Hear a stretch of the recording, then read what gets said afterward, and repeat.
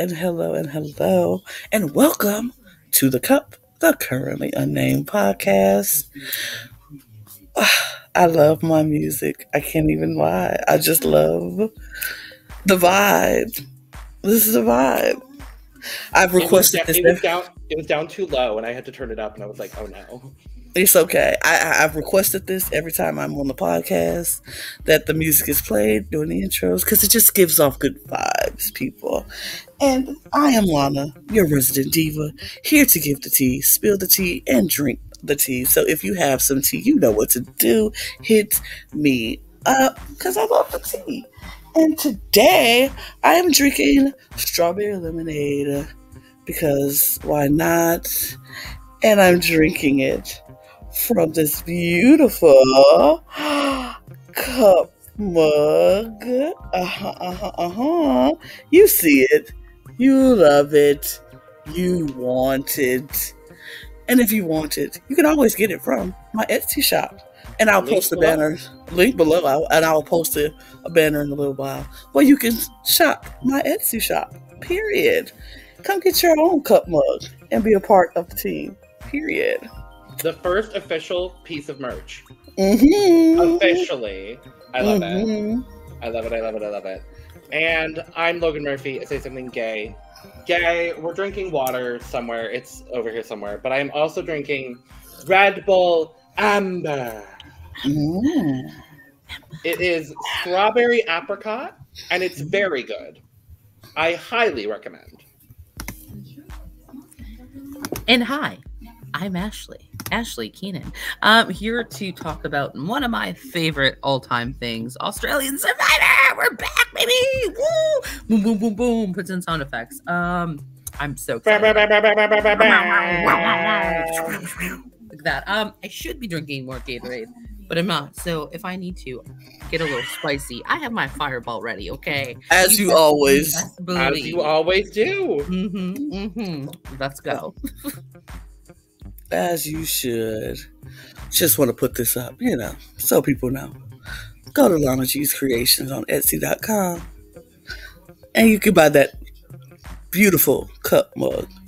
A very inexpensive mug, I will say. Just saying.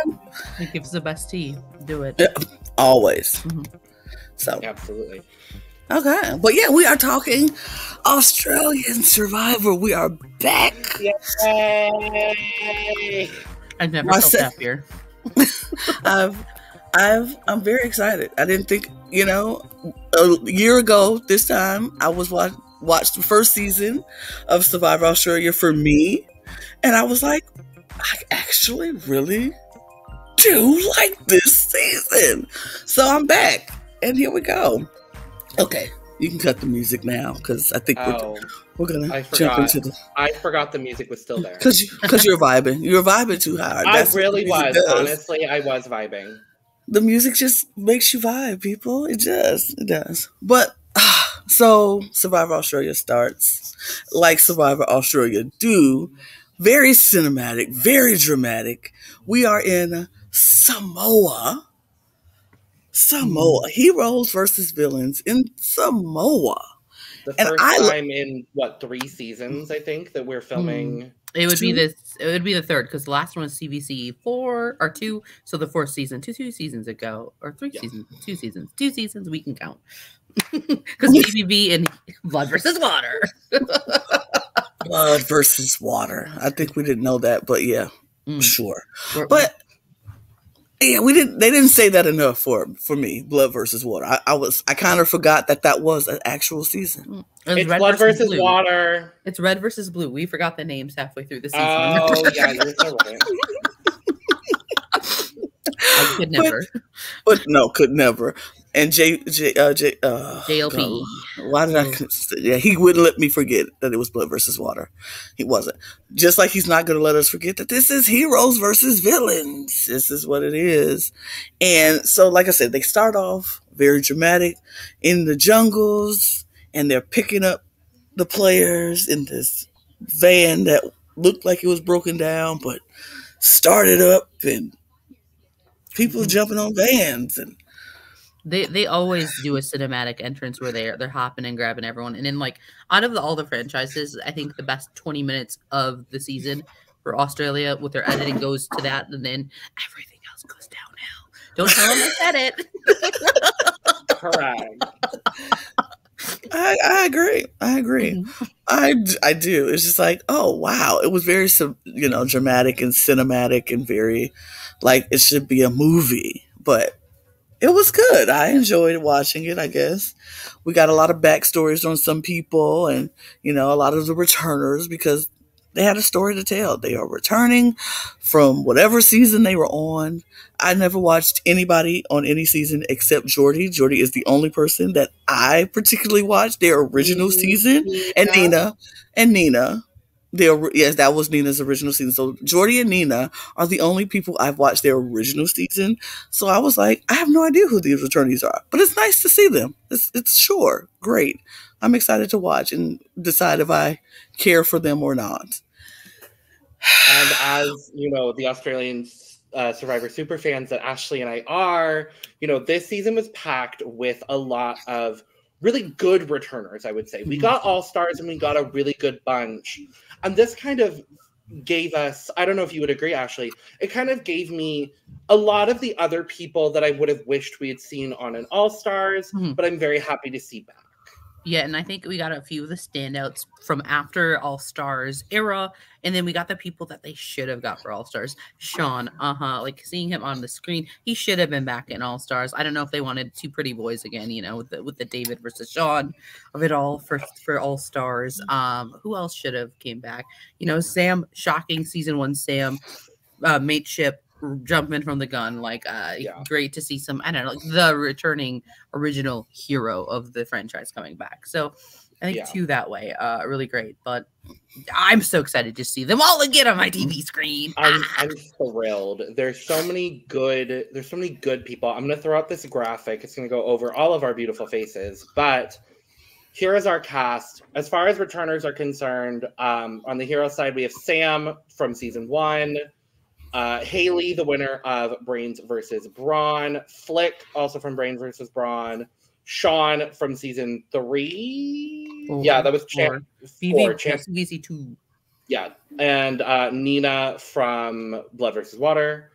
And then on the villain side, as far as returners, Shawnee, the first 3-time player on Australian Survivor.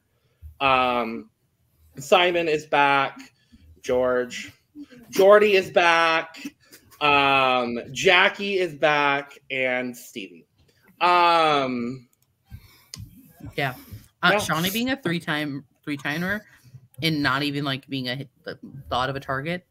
Well, we'll get to that. We'll get into it. We'll get to that. But like Shawnee being the first 3-timer feels correct. And it is. It is. In my soul. Valid. It feels, yeah. It's completely valid. Yeah, do we want to do some like initial thoughts based on the first week of people, like standout people, or do we want to just dive in? I think we could do standouts. I think, and then get why we thought they liked it as we go forward. Sure. Yeah. Standouts. I think, do you want to do a new one and a returner each, maybe? Sure. I like that. Maybe. Ashley, do you want to start? Sure. So for my new one, for villains, Liz came out of the gates. She came and said, I'm gonna find a strong returner, connect with. I'm gonna be willing to look at votes. I'm gonna be doing this, that. So I'm very excited to see what Liz goes forward. Young new girl getting that good energy. And then for me, I'm gonna pick Simon. Of course, as you can see my name, obviously big stan. I think he's coming back. He came to play. He has his last season in his head of where he fucked up, where he's, I don't know if I'm supposed to swear, but I am. Where he went wrong. We don't care. Oh, good. Because it's gonna happen. He went wrong, and he said, "I'm gonna fix it." And he's back with his bestie Jordy, and I'm so excited. Those are my two. Yep. Lana, go ahead. Well, I can. Go ahead. Yeah. Okay. Let's see. Stand up from week 1. Newbie. I'm gonna say I need to flash actually this back up really quick. Newbie, I'm gonna say Sharni. We didn't get to see a whole lot of her in this first week, but I really like her energy. I like what we've seen from her so far. And I'm really interested to see how she's going to move forward and play the game. So she was someone that when she had confessionals, the few that she had this week, I was really enthralled by what she was saying. And obviously we didn't see a whole lot of the heroes. We'll talk about that. But I was very gravitated towards the character that is Sharni from what we see in the first week. Returner, it would be incredibly obvious for me to say Shawnee, so I'm not going to. And instead, I think I'm actually going to say Haley. I was really impressed with the way that Haley managed the first few challenges, the first few days on the island. Obviously, she is the only winner in this bunch, so there is an immediate target on her back. And we hear her talk a lot about that. And I love that she's going into this season immediately thinking about threat management and how she's going to diminish her threat level to the point where she's not even considered a target among the heroes moving forward. So it's Sharni and Haley for me. If she knows pain management, she can do strategy. Exactly. Yeah, she's a pain management specialist, Lana. I don't know if you were aware of that, but that's her occupation. So. Cool. Yeah. Cool. Okay, so mine are a little not very conventional and probably a little weird, and probably because somebody who I'm going to mention didn't have the best week, but I still felt like they were a standout, and I can understand the reason why. So for the villains, for me, it's Mimi. Now, I liked Mimi this week. I enjoyed that she was like not afraid to speak up when she felt something was off. She was willing to do risky things in order to, position herself better. And I'm like, if you're going to play this game, you have to make some moves. Was it great at all the time? No, she wasn't like, she could have been a little bit more stealthy in some of her moves. And I know we'll talk about it later, but like, yeah, I felt like I just liked watching her play this game, and she stood up to a bunch of villains when she didn't have to and was like, I don't agree with this, and this is just my thoughts. I just like how she just didn't back down from, her truths and how she felt. And I enjoyed watching her play. And it's crazy because my two standouts were both on the villains. I didn't think about that. Mine were both on the heroes. Now that I think about it. Both of mine were heroes, which is interesting. I painted my purple for them. Both of mine stand out because the other one, the returner, was Stevie. Hear me out. Because I just like that Stevie is playing this game this time around. Like, he knew what he messed up. Like you said with Simon, he understood where he messed. Yes, he has some blinders on. He does for Shawnee, which, okay, sure. I feel like he has to remove them a little bit in order to advance and figure out. And I think he has done that in the later episodes that I've watched. So he realizes where he needs, but his focus, he's like, look, I know what I have to do. I'm going to let them think I'm crazy, but I'm not crazy. I'll be that person that you write my name down. I'm okay with you writing my name down as long as I don't get the votes to go home. It's okay that you want to, because every time you write my name down and I survive the vote, that's another story that could help me in the end. Like, I've been in trouble this whole time and I still managed to be here. So if he makes it to the end, he can have those notches. Like, people were coming and writing my name down every time we went to the vote, blah, blah, blah.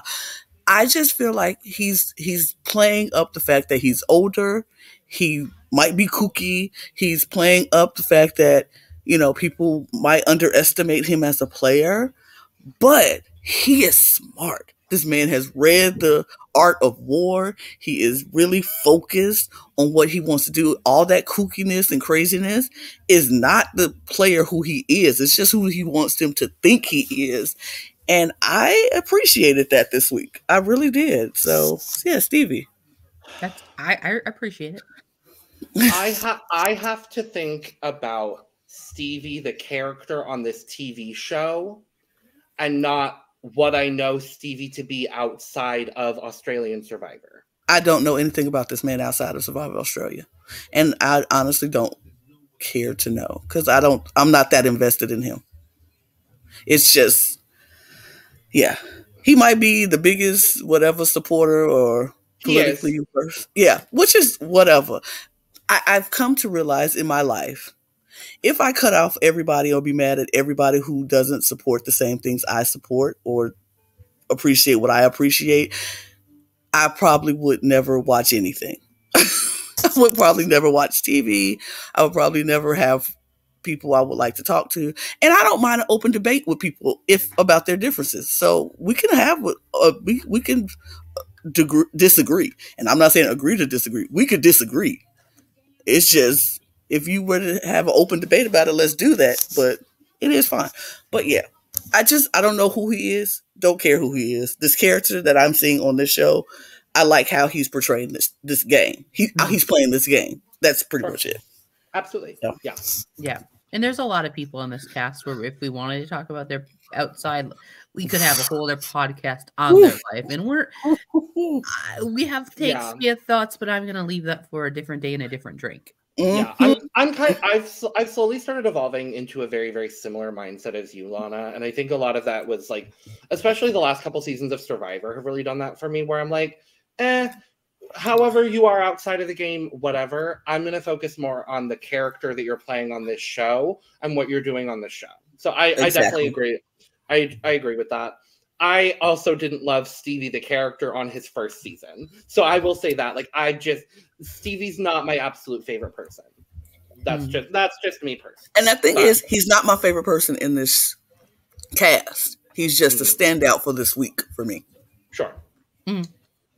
That's valid. Sense. And I think it helps lead a lot of the storylines of the first few episodes is the Stevie of it all. Mm-hmm.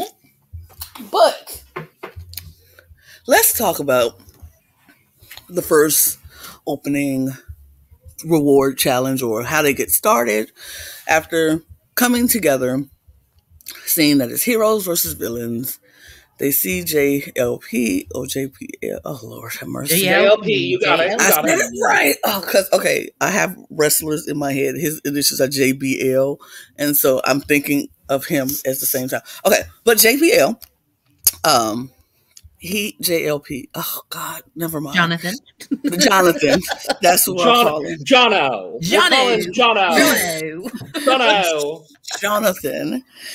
They meet Jonathan. I always like seeing Jonathan because Jonathan's lovely to look at. So water. He's very nice looking. Isn't he great? He's great. He's just great. He's aged like a good fine wine. Fine wine. I do. But they're all there. And so the challenge is now that they have to go and grab all of these, whatever they can grab, put them on two platforms. Two platforms. And everybody has to get up on all these platforms in order to keep everything. It's funny. I'm just laughing thinking about it. Yeah, because this was the fun. This show, I think, for me, I don't know about y'all, but this showed how I felt. I was like, this villain tribe is going to be a mess and a half. They are going to be an absolute train wreck when it comes to competition, because they were just all over the place. Like, it was like, simply grab all the materials that you think you need, put them on the platform, everybody get up, then everybody put the stuff on top on the second. Once it's on the second platform, can't nobody steal it. It's safe, The heroes were working in a great way. They were moving. They were grabbing stuff. They were putting stuff on their platform. They had somebody up there grabbing stuff to help keep it on the platform. And then that job was to move it and transfer it to the second platform. They were doing really well. Some stuff got stolen from the villains, which, okay, that's what's going to happen. But y'all. Can we talk about like my key moments? Not even like what was won or got. It was the first. Let's see. Matt jumps on Simon, who then jumps on Jordy, who then just has a fighting match, and then you hear George going, "This is not productive. Do something else." And then that's funny. And then you see Simon stealing from the heroes, which is hilarious. But then at the end, you have Simon coming and just trying to like grab onto Sean as he's trying to get up to win, and grabs the butt for fun because why not? Why not? We all have a lot of butt stuff. We're good for it was a lot of butt stuff and a lot of butt stuff. I was not mad at it. No, I really wasn't. I love the dichotomy of how chaotic the villains were in this challenge. Like, juxtapose that with before the challenge when everybody's talking and Anjali is like, oh, we're absolutely going to dominate. The villains are the best tribe. We drink hero blood for breakfast. We're just going to absolutely dominate everything. And then they fall apart the moment they start a challenge. It was hysterical. I loved every moment of it. I couldn't stop laughing because it was just like, really? You're going to dominate? No. Where was the dominance? It was not. It was present. On the butt stuff. It was like the only time that we saw it was. I mean, otherwise, if you're going to win a physical challenge, they have to have some type of one-up on the brain because they've got Sean. They've got hot men that are strong. I get what Simon was trying to do at the end of that when he was trying to grab onto Sean and pull him back down. I'm like, but you don't even have your torch yet. It doesn't even matter if you grab him down and yank him down 20 times. You still have to run back and get that torch, and he just go jump up there and win anyway. Like, it's over. You lost. You lost bad. I think Simon is doing it for friends. He's like, I'll do this for the meme, for the friend, and for the shot. You know, like, he's like, shout out to besties here. I know we all want this. Right, because I was just like, Sean was literally like trotting, not even running, like jogging. Like, get that Baywatch music behind him. Just right. Like, ooh, that's what we were doing. He was slow running back with his torch, like, I got it. Let's do the hero music might as well have been in the background, like do do do do do do do. Honestly, like truly, genuinely honest. Like truly, it was so bad. I was like, just let him go. You lost. It's over. You're done, son. You're done, son. But you're done. The heroes were the winner, period, point blank, and dominantly won. Like, it was no question about what was happening. So, congratulations, heroes. I was happy because Nina was the hero. And as long as Nina's safe and happy. Nina wins. Yay, Nina. Nina wins. I mean, I don't know if you can tell, listeners or watchers, we are Nina standing out on this podcast here. And it's not just because we're American. It's mostly because she's Nina. Wait, Logan, do you know where she lives, though? In North Carolina. Do you know where that's at in the States? Because you live here. Oh, no. I mean, it's far east. Oh, okay. Well, I live here half-time, so you don't need to tell me. Yeah. Right. Because the other half of the time you're on a cruise. Yes, no, I got it. Boom, boom, boom, boom.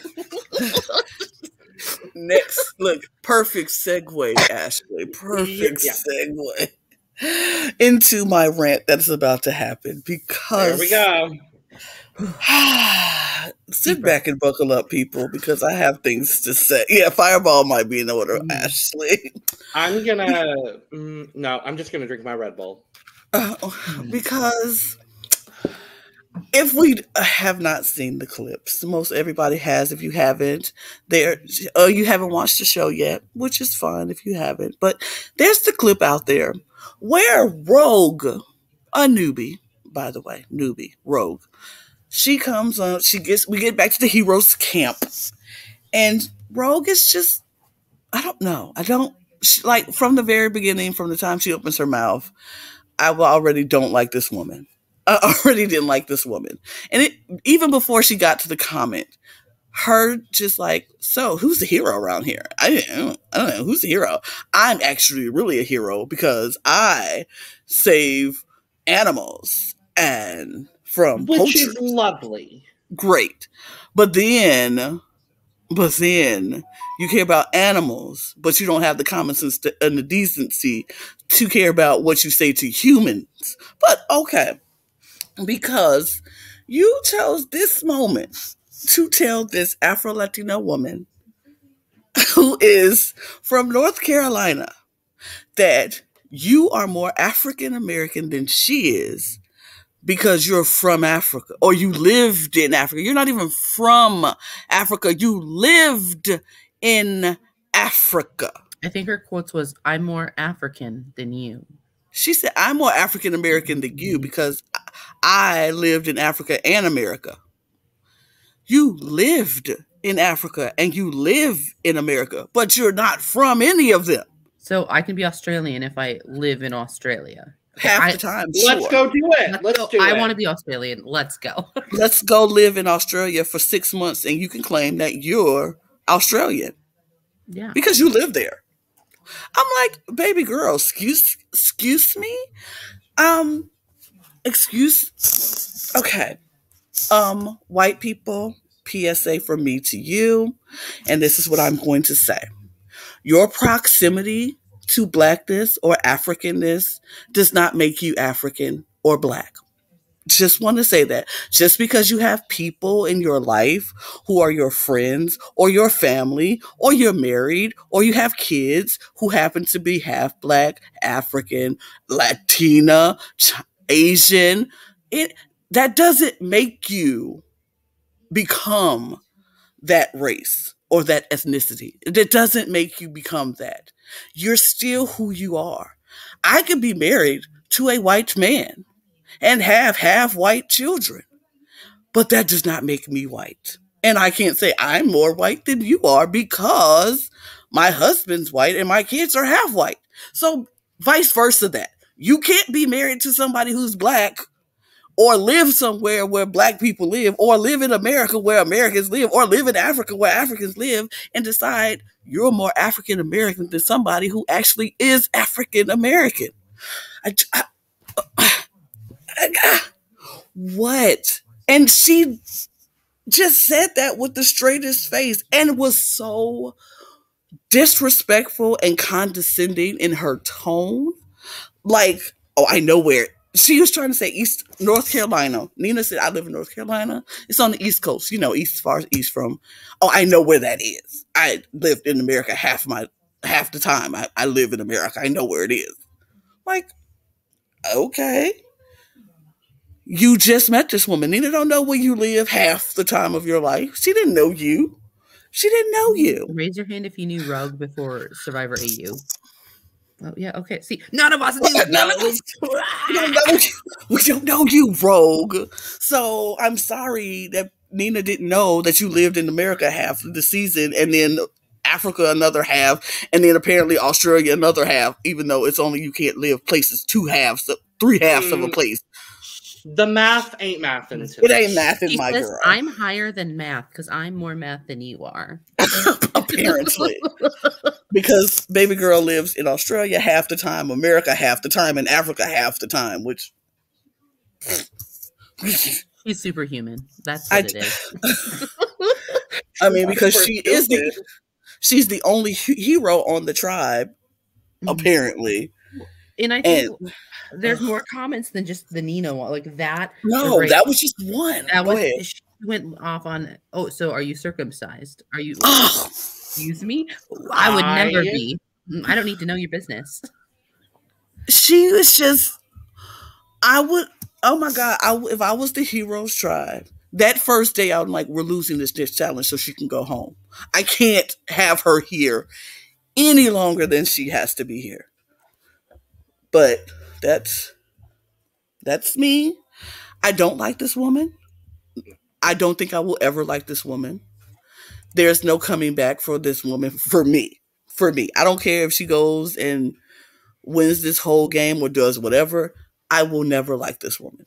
She better not. I can't.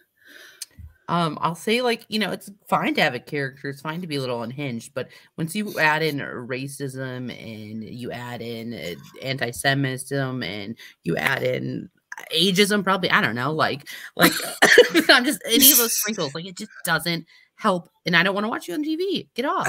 I don't. I want her gone, like, now, but I'm willing to just wait, but until I just found it very annoying for her to sit there and act like she is more than everybody. It's just more. Like, everything is a competition and a one-upmanship for her, and I'm more this than you, and I'm more this than you. And baby, you are nothing. Nobody knew you before you came on here, and after this stunt, I will never want to know you after you leave the show. The lion who took a bite out of your ass was doing the right thing somehow. Right. I wish you would have took a bite out of your head. I'm sorry. I maybe shouldn't have said that, but I just... I think it just really dampened the rest of the episode for me. Kind of like, it took me a really hard time to get over that fact that she said it. But I will say I am very happy that Channel 10 in Survivor Australia showed it so we can see the true character of this awful human being. Oh, one more thing. One last thing. One more rant. I have to say, because I've been seeing a lot of people responding about how Nina handled the situation. Was like, oh, Nina handled it so well. She was so kind. She was so sweet. I appreciate her handling that way. I'm tired of having to be sweet. I'm tired of having to be kind to people and their ignorance. I'm tired of us having to say, I'm handling it in a nice, polite way because it makes everybody else feel comfortable about me not going off and popping off over somebody saying something so ignorant and just disgusting to me. I'm sick of being nice. I'm sick of being polite. I'm sick of everybody, people of color, having to be nice to protect the feelings of white people. I'm sorry, I'm gonna say it. I'm tired of us being polite to protect your uncomfortability when you're saying the ignorant stuff. So if Nina would have popped off and snapped on Rogue, it would have been justified. And anybody who says anything different and say she should get over it, I would be so annoyed. Because why? Because if we said something ignorant and hurt your feelings, she would have had no problem going off and how we hurt her feelings or start crying about how Nina hurt her feelings. How could she say that to me? I'm not racist, but you make racist remarks. You make stupid remarks. So I'm tired of having to be polite and be kind for people to feel like, oh, she handled it well. She would have handled it well if she went off. She would have handled it well if she didn't. I'm just tired. I'm tired of having to be polite to protect white people's feelings. Yeah. Sorry. I'm sorry. I'm just not. Don't you dare be sorry. Don't you dare be sorry. No. I'm just not. I'm so tired. So Nina could have handled it anyway. She decided to be polite, and that's fine. But if she would have decided to pop off and call Rogue out of her name, I'd be like, and yes, you deserved every bit of it, sis. You did it. So I'm just tired. That is my last rant. I'm sorry. The edit for me too makes me think that, because they shoot to Haley right during that scene, I think there's gonna be something that's gonna, like, Nina and Haley are gonna talk about and be like, I don't know if it's gonna be like, how does this make you feel? What do you want me to do? Because I heard that and I thought it was wrong. Like, I hope that conversation happens. So, like, this shows that, like, Nina isn't fighting a fight by herself alone. Because the diversity factor on this season still, I'm just like, Australia, y'all always lacking. Y'all stay lacking. Y'all forever be lacking. I mean, sure, it's some diversity. It is. Let alone her being American too, right? The only American along with that. Yeah, that's what I was going to bring up as well, is just like this constant problem that we have. And we see it very evidently on Australian Survivor, but it also happens on other Australian reality TV shows. You look at Australian Big Brother, you look at the Australian Bachelor franchises. The Bachelor franchises, I will say, are a lot better when it comes to diversity. They've done a lot to acknowledge the Indigenous peoples of Australia and those sorts of things, at least from the seasons that I've seen. I could be wrong. but they've done a lot more things when it comes to diversity, and so I will give them their flowers in that regard. But it just again highlights this diversity issue that we continue to have in Australian reality television. Because I will say the diversity here could be better. It should be better. Better than past seasons. So I will say that. But still, it definitely could be better. And we'll talk about, you know, the eliminations that we had this week. Yeah. But I applaud that there is seemingly growth on a diversity standpoint. But like, there are people of color in Australia. We know several, and they're lovely. And it's just like Black people exist all over the world. Like, why are we? It's 2023. Why are we still having to have these conversations? And why are Black people specifically still having to defend themselves? It's stupid. Y'all shouldn't have to do that. People of color should not have to do this anymore. And please let me not just think I'm just talking about Black people, because yes, we have Asian representation, but where's the Latin representation on this show? I'm sure it's Latin people in Australia. I'm sure it's other people. Like, has there ever been an Indigenous person on Australian Survivor? Why is there not Indigenous people on Australian Survivor? Why is that not? That's crazy to me, when there are a huge group of people in Australia of Indigenous people, and they have not even been represented on Survivor ever. Like, crazy. That's insane. Well, and Indigenous people in Australia still have, like, they're very much so in the same, like, fight of, like, this is what you stole from us, like, this is our homeland style too. So, like, they deserve to have their story told too. And will they? Girl, we know Australia is still struggling. Unfortunately, probably not. It echoes a lot of the same problems we have with Indigenous peoples in America as well. Because I still don't think there's been an Indigenous or Native American person on Survivor in the US. I don't think there's been any. There may have been some on Amazing Race. They tend to do better with the casting. I don't think there's been one on Big Brother. And if there was, I apologize. I hope there was, but I don't know. I don't think so. If there were, it wasn't like well known. Like, they didn't come out and say I'm Native or Indigenous or whatever. Yeah, so I don't know. It's a big topic, and like, we all know that there's many things that Channel 10 and Survivor Australia needs to get together, and we will continue to tell them until we're blue, red, green in the face, whatever color comes first. Period. Yellow and purple this season. Oh, sorry, you're right. Sorry, wrong colors. So sorry. No, very much, but. Yeah, I know. Like, this topic, it's deep. It's needed to happen, but that's like they throw it right in the middle of the episode. And I'm like, how do I move on? Yeah, it was very like, ugh. But you know, we moved. We had to move. We moved. But yeah, so after that, we go meet the villains. They're all dejected because they have nothing. They lost. They have nothing. Nothing. Nothing. I'm lip syncing you guys. I was like, let me try to match octave for octave with Lana. No, let me try to go an octave under Lana. That ain't gonna happen.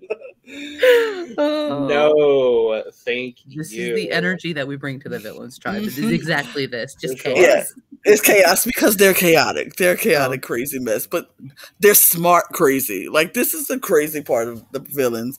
A lot of them, and I said this before we came on live. I said that I feel like a lot of the villains some of the villains are acting up their roles as villains. But I feel like if you met them in real life and you like jumped at them, they'd be like, scared, because they don't seem like they're tough. But I think they think they're villains because of the way they can manipulate people or the way they could get a job done. Maybe not scary villains, but maybe like, I'm smart, you know, kind of villain. I just find it so funny that of the newbie villains that we have, 2 of them are journalists.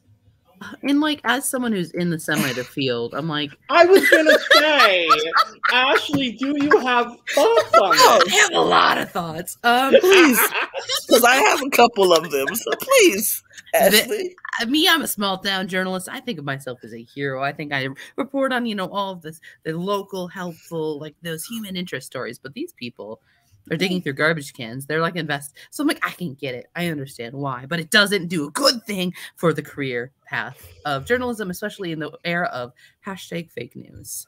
Amen. That's my rant. It's small. But Ashley was like, I worked for CNN for several years, and so, and I've done this and talked to kings and queens and so many politicians and yada yada yada.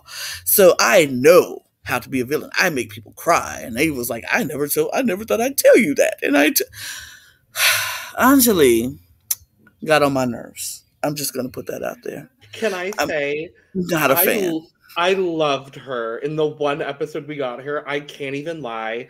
I found her so delusionally entertaining. I found her to be so delusional. Sure. I love her lines. Just like the liners. The one-liners. She was a one-liner factory. Like, I loved it. No, she gave a lot of the villain energy without like knowing how to actually run or work the show. They threw her in first day and said, good luck. Yeah. Because, girl, do you think she's seen Survivor?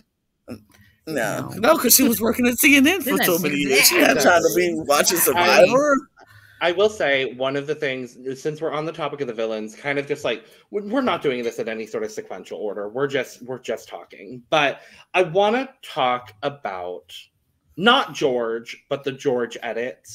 And bring it just out, Ashley. The dominance of the George, and I would like to throw it to Ashley. I think Ashley needs to bring it out. I think you need to bring it out, because if we can have King George, we can definitely have Queen Ashley. So bring it out. And Queen Haley, but yes. This is not straight. Okay, we're going with it off center. Hi, I love it. Ashley. I love it. Because George is off-centered. Unhinged, uncentered, uncontrolled. Anyway, so Queen Ashley here to talk about King George, the edit of all, and how you have to be on a tribe with him, what energy you have to give. You have to be full of yourself and put a fucking tiara on. That is the energy you have to put on. You have to match the crazy. So I'm here to talk. This is the rant I want to give before I have to leave. So Simon, a lot of people online are talking about Simon doing a little bit too much, being a little too much, too much villain, too much this and that and the next. Well, honey, you walk onto a beach and you see the energy that King George, the cockroach, the blah, blah, blah, whatever name he gives himself in that moment. Well, you have to match the energy that he is giving to the episode. So I think that's something, the edit, you obviously can tell the producers love George, which, like, he's a character. I get it. You love him, hate him, he's a character. But, like, you have to match that same exact energy. So, yes, you have to be a little more devious. You have to be a little more out there. You might have to be a little more unhinged to get that main, like edit. So I don't know, like George gets a lot of airtime in this episode, regardless, considering he's gone for half of the episode, he gets a lot of screen time in it, which is wild to me. So I'm just here to defend Simon's edit and saying, if you have to sit on a beach with George, they need someone to go up and match that energy crazy, because they love having someone against George. From what we've seen in season 6 in Brains Brawn, they always had someone coming for George. So Simon is just this next version of it. So, yes, I don't know. I don't know what else, if this is making sense, but the edit and Australian Survivor is always a little crazy, a little weird. And that's why I'm here to defend Simon, the nicest human I know, as a villain in this edit. Queen Ashley out.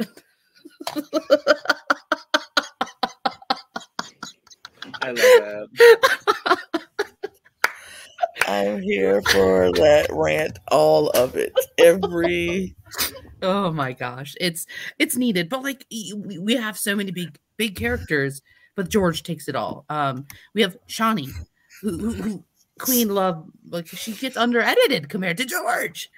How does Shawnee queen of confessionals, queen of just quit, queen of like running around and doing the social game. Get under edited. Oh, wow. Take it away, Social. Social. Like, I don't know. So that's where I'm at. I love or hate George. Again, you probably can tell where I am with him. Not a fan. More so just, I think he's too much of himself. I think he thinks higher than himself than anyone else does, and I don't even think he's a great strategic mind. He's literally just running around everywhere, being in everyone's business, which might work for some people, but it's gonna drive people insane, and it shows. When I found out he was gay, everything made sense. Same. I was like, everything makes sense now. I had to pause, and I was watching some Friends. I'm like, wait, who are they referring to as the gay one in this? I'm like, George. I was like, oh.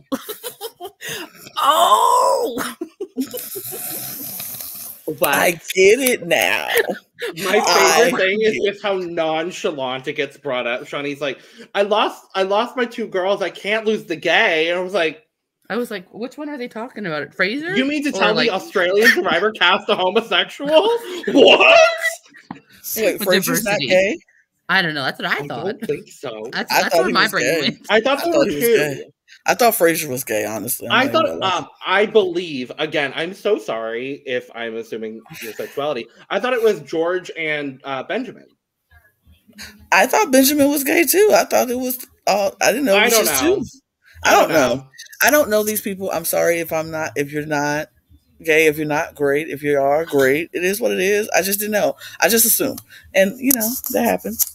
But I don't know you. And if you don't want to talk about your sexuality, you don't ever have to. We can always assume and just be in our minds what we think you are.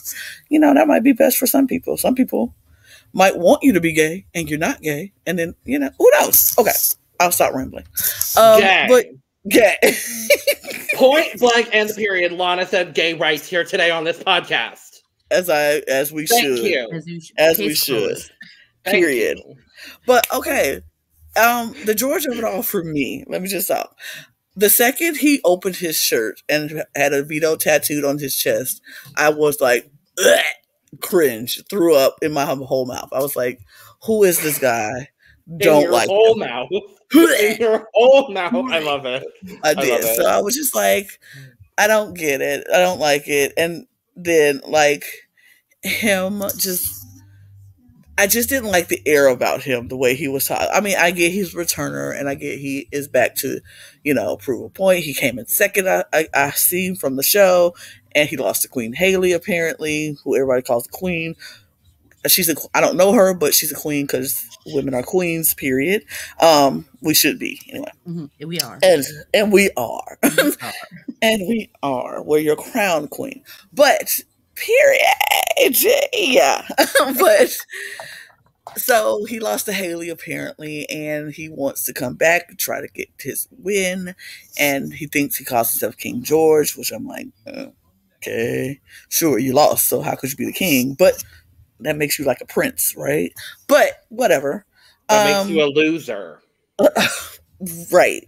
So I'm just like, But then he opened his shirt and I saw the veto tattooed, and I was like, gross, don't like him. And then he kept talking, and I was like, the more he talks, the more I don't like him, because he seemed like he feels like he's so much better at this game than watching this episode. I'm like, you're not that good at this game, because first of all, if you would have been that good, you would have won. That's number one. Second of all, you find yourself at the bottom of this barrel very early in this game. Like, people already want to take you out. But I think it's not because his threat level, but I think it's because he's just very into himself and arrogant, and like, I don't know. I just didn't find him to be somebody who I would root for. And like I said, I didn't watch his first season. Don't know him. Never heard of him. But from the moment he opened his shirt, I was like, So the thing is, an Australian Survivor has never been one to not have a producer's hand go through the whole season. If it wasn't for the producers, George would not have been the runner-up of the season. He should have been eliminated and voted out at least 5 times, and there were twists that prevented him from being voted out. Yeah.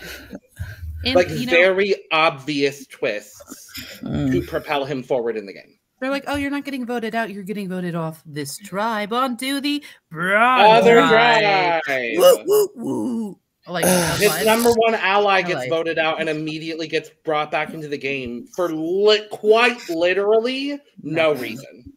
Well, and that kind of brings me to this season, the 24-hour injury rule, which we'll get to, but like it feels like the same thing. Because 100%. Because see, this is my thing, and like I said, I'm not a whole expert on Survivor Australia, but I feel like if somebody is medevaced and they can't make it to tribal, then they're done, right? That's what I would think would happen. But no.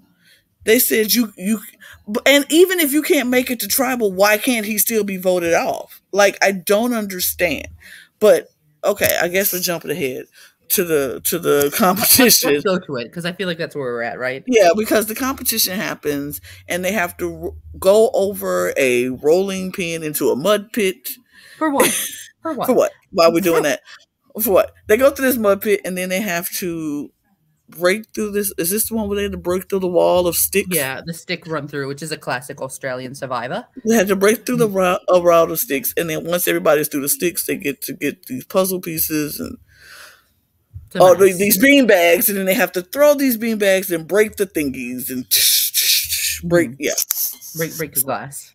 So George and Jackie starts off with the villains tribe, and the first thing they do is when they roll over into this thing, both of them just mangles themselves. Like, George goes headfirst into the mud pit. Jackie looked like she broke her neck to me. Like, it was very scary looking.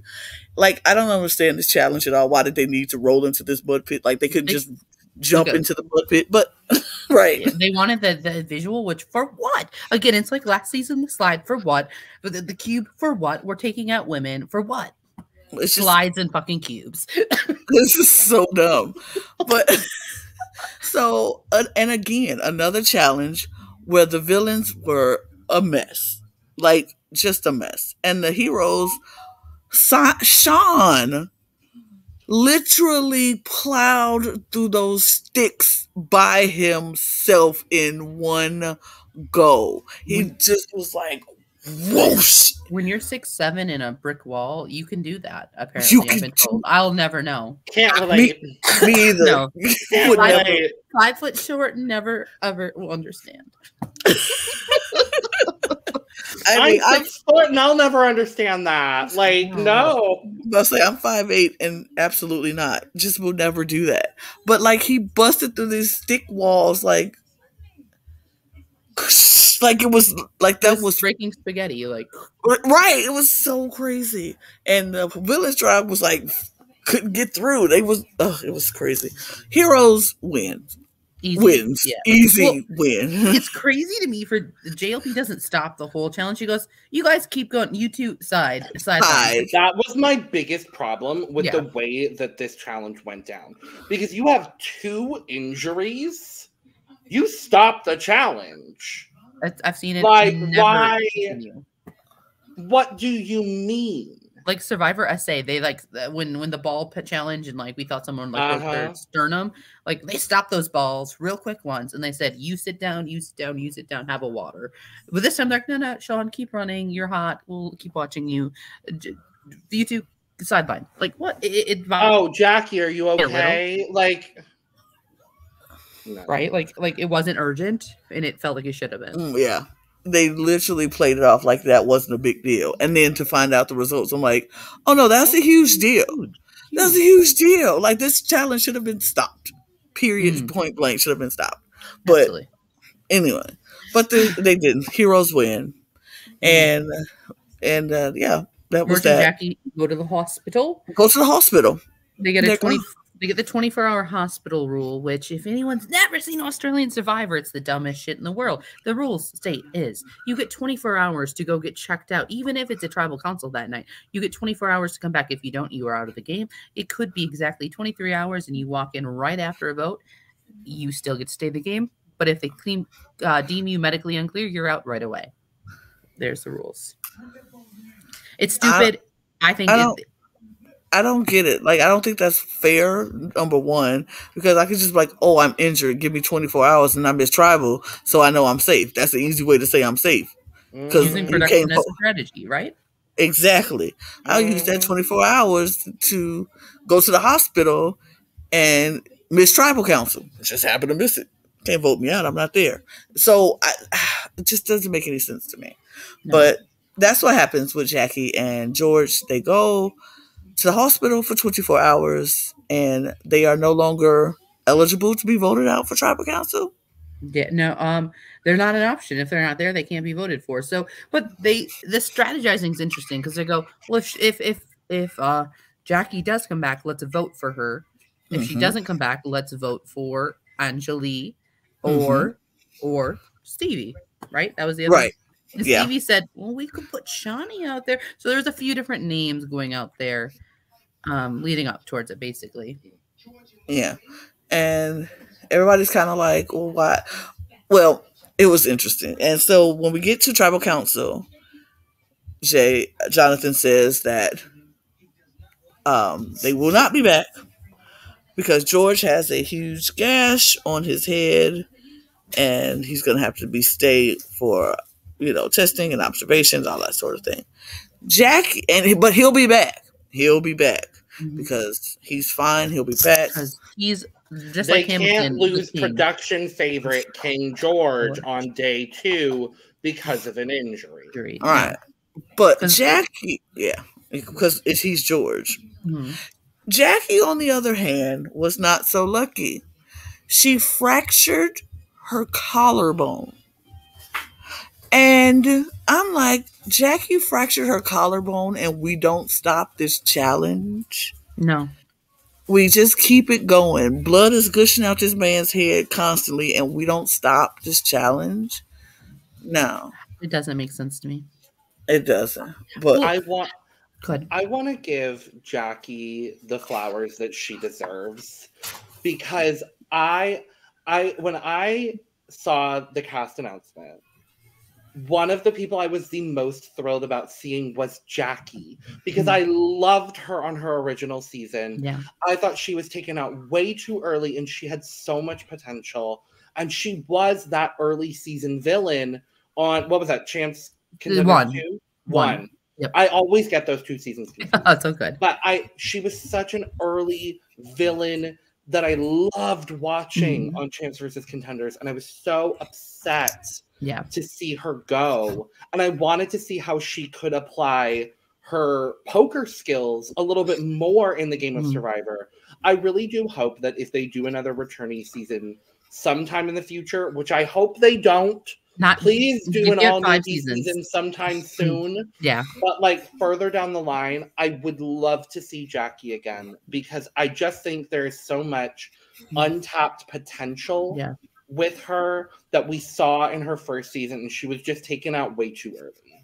I agree. And for her, she really did want to play the strategic game of first season, and I think she was going to come and bring it in. Granted, she was aligning with Angelique and George, so it was an interesting trio she was trying to go in there. And but I just don't think she ever got her true second chance to even play because of a damn cube. What? For what? For what? I don't know. She fuck the cube. Fuck cubes everywhere. Slides. Yep. Yeah. Amen, sister. Cubes and slides. We don't like them. Not an Australia Survivor. Nar. And a rope too. We've got a rope injury too. So a lot of just stupid design challenges, which anyways, I could go on for days with that. Yeah. But it's important though, this tribal, you'd think, okay, we're just gonna go back because someone left. The villains being the villains said, no. So JLP gives them a choice. An option. Which I guess has now been called, according to the fandom wiki for Australian Survivor, it has now been called Pandora's Urn. I've never heard it, but whatever. Sure, he never said that. He said options. So he said, you can proceed with the vote that you just did, or you can all go home. And the villains, being the villains that they are, was like, you know what? Why should we only be down one player? We should try to be down 2 players and strengthen the tribe. So let's go with this vote. Because everybody knew where the vote was going except For Anjali. Yeah. And she was going on like, yeah. Like, she was one of the most... She was so vocal, like, do it. Because, you know, we all have to get rid of the first pancake. Like, you know, nobody... Shoot. The first pancake always goes into the bin. I was like, girl, who cooking your pancakes? All my pancakes come out perfect. What you talking about, honey? I don't know what you're talking about. She apparently isn't cooking the correct way. Because I don't let my pancakes sit. I just get a plate and eat them. Well, no, because she worked at CNN for so long. Who knows if she's even made pancakes before? That's true. Because apparently she burns her first pancake. I'm like, baby, I don't burn pancakes. My pancakes come out great. Using oil and butter or something? Like butter or like some Pam or something and a nonstick spray? Come on, it's not that hard. See, I would understand the analogy if she said the first crepe. Because the first crepe always comes out bad. Because the pan is never hot enough. Exactly. No. So we're not making crepe analogies today. We're making pancake analogies, apparently. Regardless, Anjali is out in a unanimous vote. Yeah, and she was fun. She had a good episode. She gave us one-liner. She was a villain. Delusionally entertaining. And that's what we need. Yeah. I'm here for it. I don't know, much like her exit and entrance on CNN, you know, like probably not amazing, but it was there and people might have learned something. Who knows? If you're paying attention, maybe. If not, you missed it. Anjali, glad you were here. Good to see you go. Not really caring either way, so bye, sis. But it's funny because this next episode, before we move, because the first episode, we all talked about how Anjali was delusionally entertaining or delusional, whatever. Another one that stood out very much, and for one reason or the other, maybe wrong, maybe right, very wrong in my eyes because I couldn't stand it, was the other journalist, Mike. Him and his very hard strat, like, oh my god, like I was Team Michael because you can guess why he was pushing for George. And I was like, get him first boot. Like, I was so excited, and then he got injured, and I was like, never mind. That was the only thing I liked. I was with him. I was agreeing with him and his push, like who he was pushing for. But yes, but Ashley, you have to. Yeah, as we lost Anjali, we must now lose Ashley. All the journalists must go. All of us. I have to head out and do some voting out myself. So this has been so fun. I will be back next week. I will be back to talk. I was going to say, if your tribal ends, we might still be here. We might. It's a live night, besties, so we'll see. Oh no, just kidding. We'll see you next week. We'll see you next week. I can't wait. Follow my Twitter, listen to my thoughts. I tweet every now and then about Hot Sean, basically. So, Ashley B. Keenan, Twitter, everywhere else. Cool. You guys have so much fun, and this is so great. I've needed it. Love you. All right, love see you guys. Bye. Now that she's gone, no kidding. Now that we voted her out. Now that we voted out Ashley, and now I feel like this is the correct distribution. You on the heroes and me on the villains. Wait, I kind of love it. Hold on. Kind of love it exactly because I think that's how it plays out. 100%. That's how it plays out. No doubt in my mind. That's how it plays out. That's how people will see it anyway. Even if we didn't think it, people will say it. Oh, yeah. You might be a little bit more vocal than me, Logan. Yeah, a little bit, maybe just a little bit. But anyway, the mic of it all, because I have to get back to the mic. Please, yes, I agreed with him his push for George. I agreed with that. Loved it. Here for it. Like, yes, push for George. George needs to go. But it was this next episode that I was like, sir, you're going about this the absolute wrong way. Absolute wrong way. It genuinely made me question whether he's seen Survivor before. I don't think he has. I don't think he has.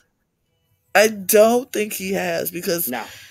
Anybody who's ever seen Survivor or knew anything about Survivor, you know what you have to do in order to get people to want to work with you, even if you make, especially if you're the one saying the name and wanting to make the push. Like Simon was giving this man every opportunity to do what he needed to do to get the people on board and to get the people to trust him. But he was so shifty and his eyes were so beady and shifty and sus. Like, I was like, I would never believe you. No. I would never. Absolutely not. He wouldn't look people in the eyes. He was just like making riddles about. Simon Litcher's like, so are we doing this? I mean, what are you doing? Are you doing this? I mean, I want to know from you. Did you talk to somebody? Did you talk to somebody? Like, what? Did you talk to somebody? Like, yes or no? Fucking tell me. You want to work with me? This question shouldn't be that hard. If I say, if we're in an alliance together, you and myself, Logan, and I come to you and I say, hey, Logan, are we still doing that plan? And you're like, yeah, we're doing the plan. Are we? Did you talk to the people you said you go talk to? Did you talk to people? Is the plan going to go forth? Did we have a plan? I'm kidding. We had a plan. Lana, we had a plan? We didn't. Oh, so now we didn't have a plan? Just like.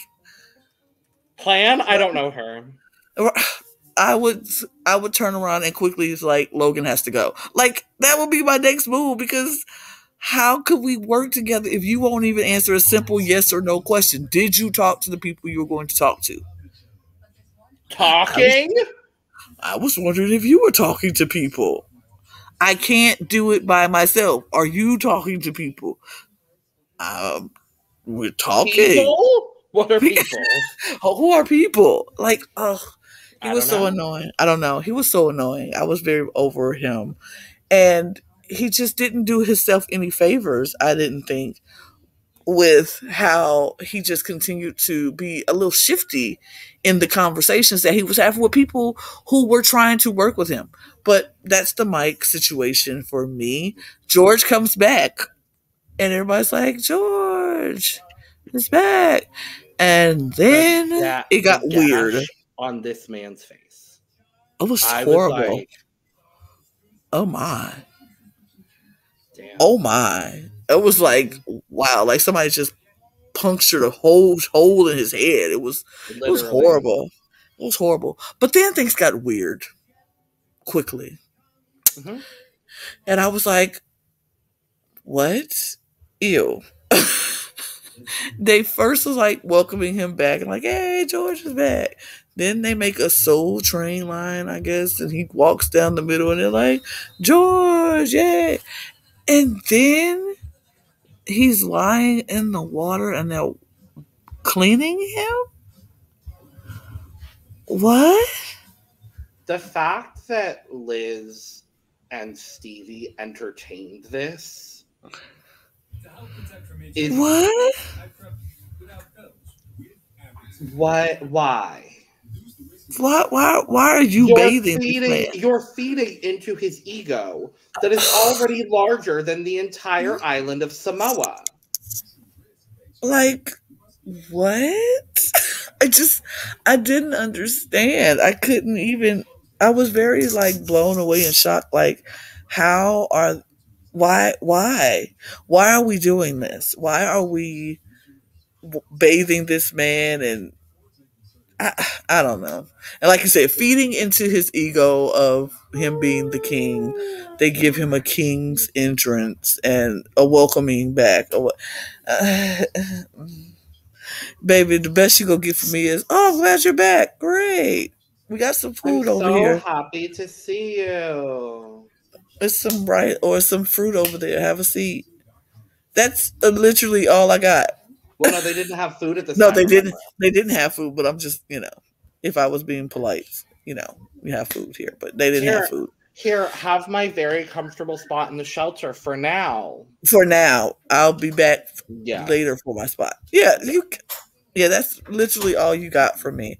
I just don't understand it. I was very shocked by it, but okay. Ugh.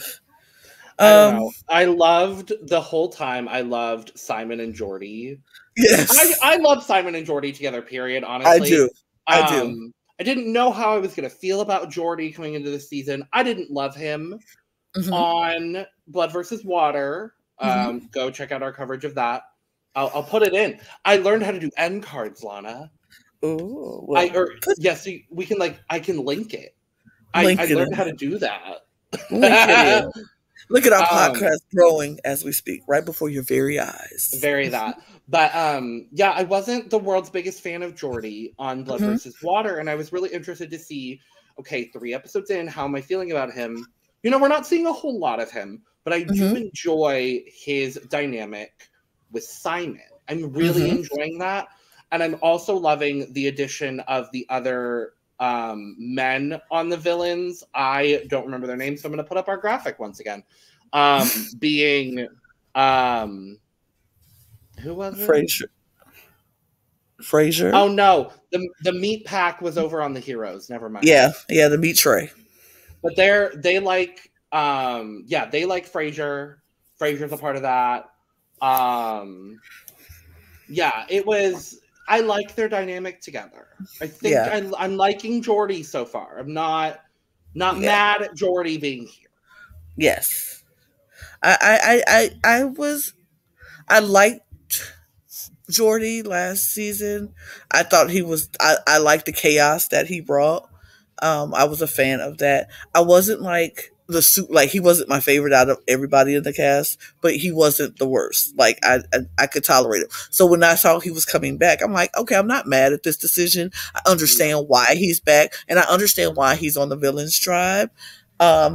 This time around, I hope we don't get as many Joker references as we did last season. He's already said it once, which was fine because the intro package, which but we hadn't got it since. So I'm like, okay, good, great. So I'm not upset with this. I'm so sorry to interrupt you. You know who I just thought of from Blood versus Water that I would have loved to see on this villains tribe? Khan. I would have loved to see Khan. I would have loved to see Khan come back. That would have been a great choice. That would have been a good choice too. I agree with that. But anyway. Yeah, reward? Sorry, go ahead. Yeah, I was just saying I do like Jordy so far in this season, so I'm not mad at it. So yeah, it sounds good. But yeah, we go to the rewards. Push a log. Push that log. Push it and don't stop pushing it. Push the log. I'm going to be honest. The only matchups I remember are the women. Yeah. Because it was Liz and Shawnee versus Nina and Haley. Yeah. And then Liz ultimately, Liz and Shawnee won. And then the whole thing ends up coming down to Liz and versus Nina. Now, I will say, I'm really enjoying Liz so far. I like Liz. That's who Ashley brought up, right? In the standouts. Yeah, I'm really enjoying Liz as well. I'm getting Liz and Sarah mixed up a little bit from time to time, and I enjoy them both. So cool. But yeah, I'm liking Liz, but she's an Olympic pole vaulter. Which I'm like, okay, so we're stretching a bit here with the villain title, right? Why is an Olympian? I don't know anything else about her backstory, really. But I was like, Nina, honey. I mean, she doesn't know that. Presumably, she doesn't know that she's an Olympic pole vaulter. But I'm like, Nina, why are you putting yourself against an Olympic pole vaulter? Right. Why are you doing that? Oh. But it was kind of crazy. Yeah. So the villains win. Yeah. first challenge win. Yeah. And they get an completely overpowered reward. I agree. I was like, why? 15 minutes to raid the other camp. It feels like this was set up because they felt like the villains were going to win this. Because had the heroes won, what were they going to go raid? Nothing. They have nothing over there. Like, just tear down the shelter and that's it? Like, I don't know. It felt really strange. But they go over and they start taking basically all the food from the heroes that they won in the first reward. And then we get to the debate between George and Mimi about whether the shelter should be like broken down. Yeah. I was like, I understood where Mimi was coming from.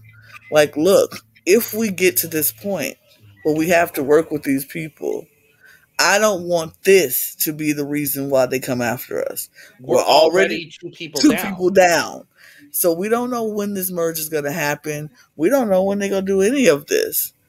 And so we need to be smart about our decision making.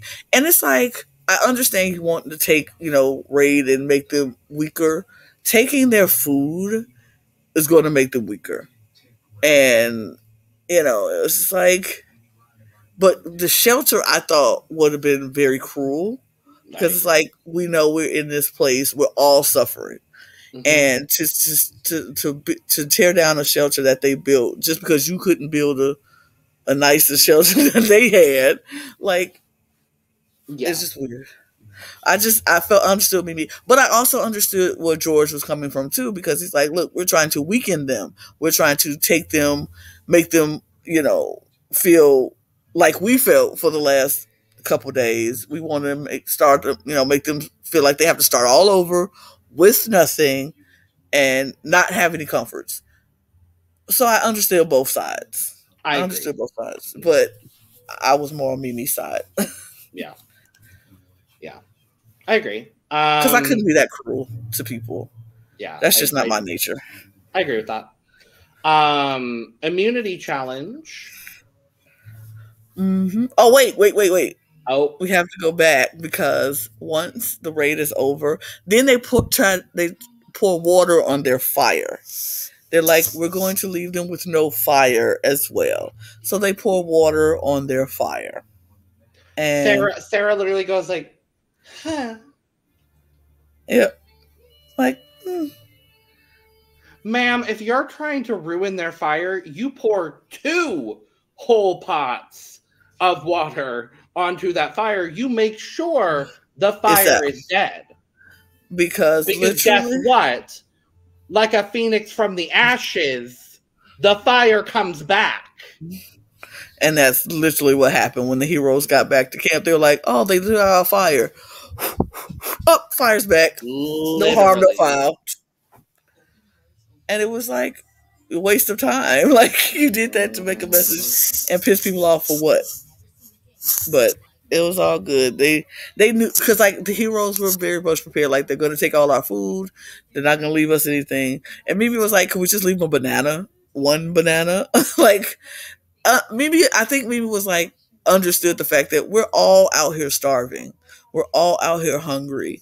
And if we want them to feel exactly how we felt for the last couple of days, that's so mean, because I wouldn't wish that on my worst enemy. And these people are not my enemy. They're just competition. But it was what it was. And their fire never got really put out, so they got it back. So it was really no big deal. No big deal. Literally. It's like, oh no, we don't have food. Well, we're on Survivor. Specifically, we're on Australian Survivor, where there's going to be countless food rewards throughout the rest of the season. So I'm really, honest to God, not that worried. Not that worried. Exactly. So now we can move on. I don't remember this immunity challenge.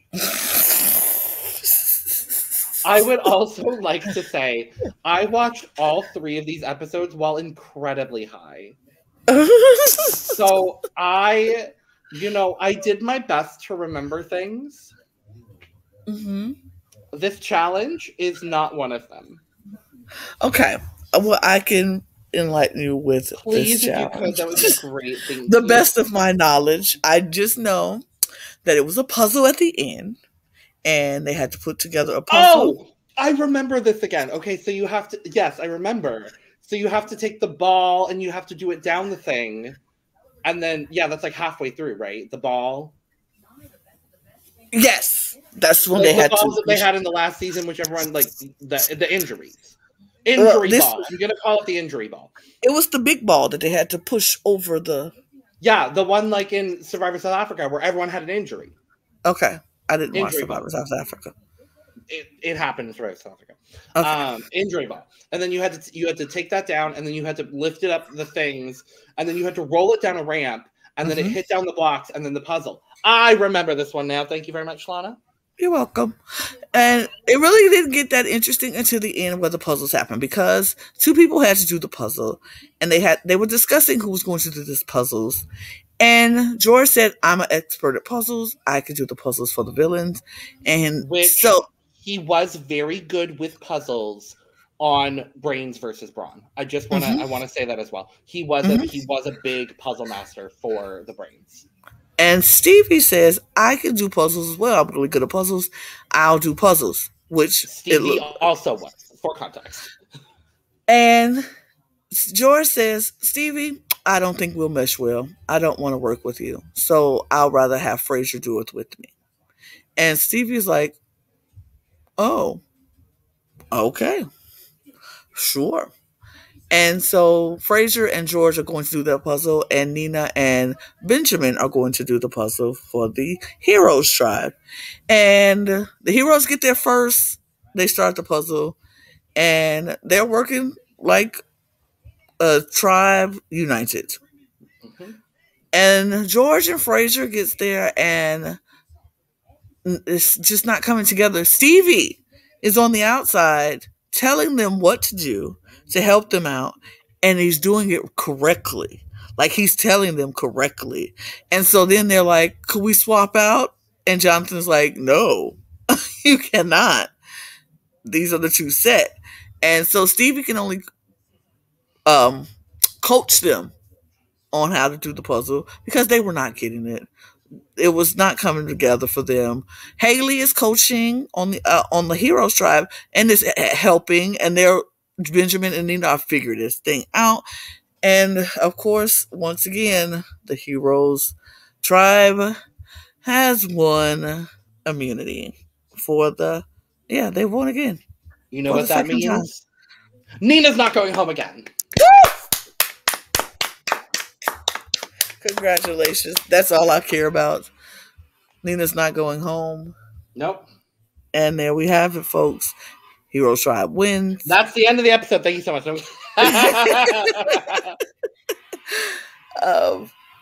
So, yeah. The Heroes win. Villains are back again, heading to Tribal Council. And they're scrambling. And what they always do, because now people are kind of trying to decide, do we do George? Mike, of course, is on this George spiral, and people are down with it for a minute. Simon is definitely down with it. Jordy was down with it. They're very okay with George being the target. But you know who wasn't down with it? Shawnee. Shawnee was not down for that. Shawnee said, "You know what? George is a huge target. And if he's a target, he's a shield. If he's a shield, he's a shield for me. So there's no way I want to get rid of George now, because he's a shield for me." And I can understand that. This is my thing. I get it for sure. I get it for her, and I get it for her. She's the 3-time player. Yeah. And I think she's kind of like, she needs all the shields that she can get. Yeah. And I understand that. This is and I know this is what we said, we disagree on our thoughts and feelings for Shawnee. I don't hate Shawnee. Let's put that on there. I'm just not a fan right now, because I don't like her smug face. Sure, okay. I'm just not a fan of the smug face that she does. Like, and I feel like she's the kind of person that she is attracted to the people who's just like her. Like, I feel like her and Liz are like birds of a feather. Like, they are peas and carrots because they're so much alike. Yeah. But Shawnee is the dominant one who will tell Liz what to do, and Liz will go along with it and make it look like it's her idea as well. Like, we thought we talked this thing out, but she's really just doing Shawnee's bidding. That's what it looks like the trajectory for their friendship is going to be. But I feel like they like that because they're just so darn alike. Like, that's just, I don't know. It's just something about, maybe it's just this week's, I just wasn't feeling her. It could change. I think Shawnee is one of those people who I leave open for me. Like, their feelings could change how I feel about them watching them play. This week, I just felt like she was too paranoid for no reason. Like, nobody was thinking. Only person who really wanted her gone this week was Stevie, and he said her name. But I feel like she was like, everybody wants to be gone. Everybody wants to be gone. Nobody's thinking about you. Nobody's talking about you. And she's just too paranoid, and she was playing so scary. And I guess in that moment, I didn't like that. No, that's completely fair. I will agree. I didn't love the way that Shawnee was playing this week. Again, working with George, I do understand it for her game. However, I would rather personally, she didn't. Yeah, right. But I understand it for her gameplay, and like she says, like, the people she needs to keep around are Jordy, Simon, and George, and I'm like, that's exactly who you need to be keeping around for you. Like, that's perfect. So I definitely understand. And I believe she was planning on using Anjali and Jackie as well to a certain extent. They're both gone. Yeah. Now it's like, okay, who do I need to just like protect myself with? So I definitely do understand it. This is just the way that Shawnee plays. Honestly, you kind of outlined a lot of it. For me personally, Shawnee is one of my favorite players of Survivor ever that I've watched. The way that she can navigate social situations and navigate strategic plans is just really impeccable. And there's like, I would go into further, but it would require a lot more to discuss because there's just so much to discuss from her time on Champs vs. Contenders and from her time on All Stars. Like, there's just a lot to talk about. But if you've seen Shawnee play, you know that this is kind of how she starts. Is, you know, the bubbly, the big personality, the surrounding herself with the like-minded people. You said all of those things, and that is how she operates. So for me, I appreciate Shawnee. I love that you're keeping an open mind with her, and I hope that you grow to enjoy her just as much as I do. I mean, yes, I think right now I'm just like, it's just, she seems very typical.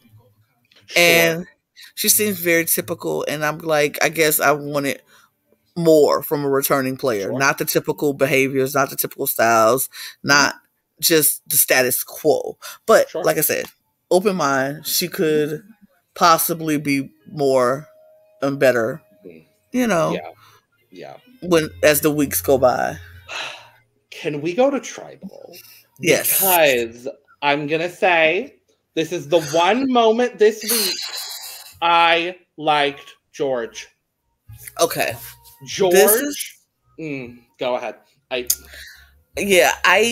sorry to cut you off. You're good. This is what I like about Survivor Australia, and this is what I could compare it to America Australia. I mean, America Survivor, not America Australia. What the heck? America Australia. You know how this last season of Survivor, excuse me, we talked about how boring, how predictable all the tribal councils have been. We are at episode 2, and I can say there has not been one boring tribal so far. Never happens. And even in this next episode, tribal again is still very much live. Very much like, are you kidding me? Like, it was amazing. So this tribal, I'm living for the live tribals that are going on in Survivor Australia. So go ahead. yeah, so this tribal comes down to George versus Michael.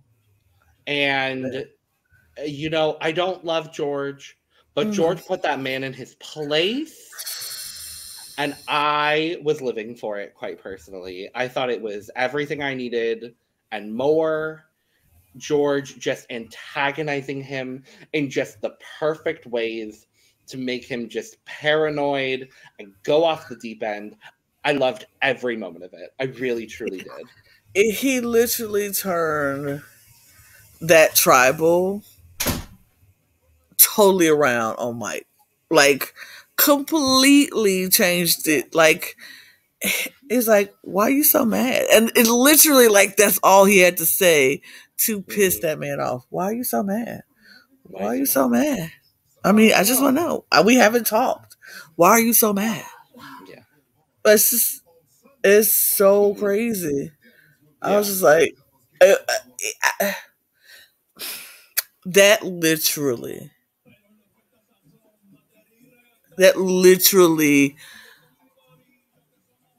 was how you do a tribal. How you get the target off of you and put it on somebody else. And that's the game player in George. That's the survivor knowledge. That's the returning thing. He knew what to do. That was even how he operated on Brains versus Brawn. Like, that was very... I rag on George, but I think George is a very competent survivor player in the way that he is able to so effectively mitigate his own threat level in a way that you don't always see from a lot of players, especially returning players, especially someone as high profile and as recently on TV as George is. So I like props to George in this moment. Still don't love George as a human or as a character on this show, but giving him his flowers here because he ate. He did. He ate that whole thing. And the next eliminated player was Mike because of how much. Bye, Mike. Sorry. I won't miss you. Won't miss you at all. You were no match for. What was it that George said in confessional or while he was voting? He was like, I'm a legend in this game. You will never be remembered. I was like, oh, but also you ate. True. Though. But also kind of true. All of it was very true. All of it was very true. Like, nobody will remember him. No. But period by Michael. That's it. So then we jump into episode 3. Oh, this is the craziness of it all, I'll tell you. I don't know. Because, see, this is where I have an issue. Well, not even an issue. It's like, everybody knows. Well, George knew where he was and what he feels his role is in this tribe. So he's trying to scurry around to everybody, and he's in everybody's conversations.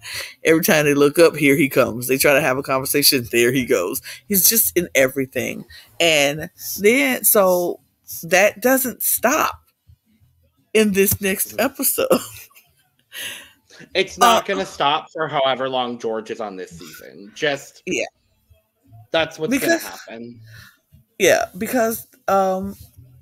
I just want to go to the reward challenge because really nothing really happens with a lot of, we get a couple of backstories. The girl on Heroes, I can't remember her name. Hold on. Paige. I like Paige. Paige is lovely. I like Paige. Paige is lovely. We get her bull riding stories, great, or bucking horse stories. Everybody likes Paige. There's always a person like this on Australian Survivor, and that's what I enjoy. It's like there's always a cattle rancher from out in the middle of the outback every season. Love it. Yeah, love that for you. So the reward challenge, you have to. It's single person duels. You have to run around this course, grab a sandbag, and then put it in your square. So this is where the villains always seem to outsmart the heroes. Like, they don't play.